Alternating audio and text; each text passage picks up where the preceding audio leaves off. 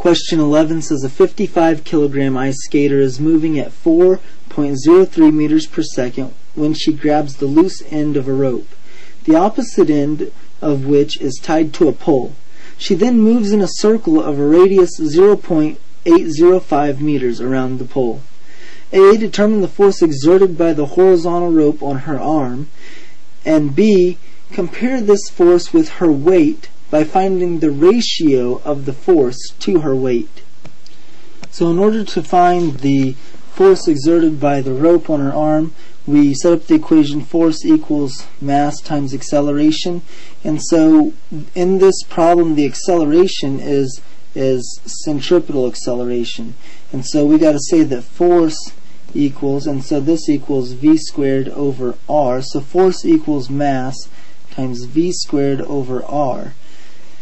And so all you got to do is plug in the numbers. So 55 kilograms times, and the velocity was 4.03, square that number, and divide it by the radius, which is 0.805 meters. This simplifies just a little bit. We can cross that out and say it's 16.2409, and then we can go ahead and plug it all in our calculator.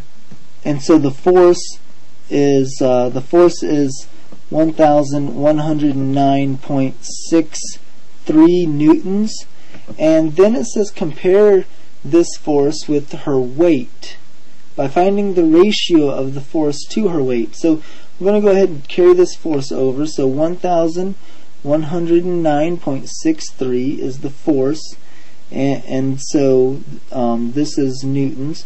And then we're going to compare it to her weight. Her weight is mass times gravity, which is also reported in newtons, so then the units will end up canceling out.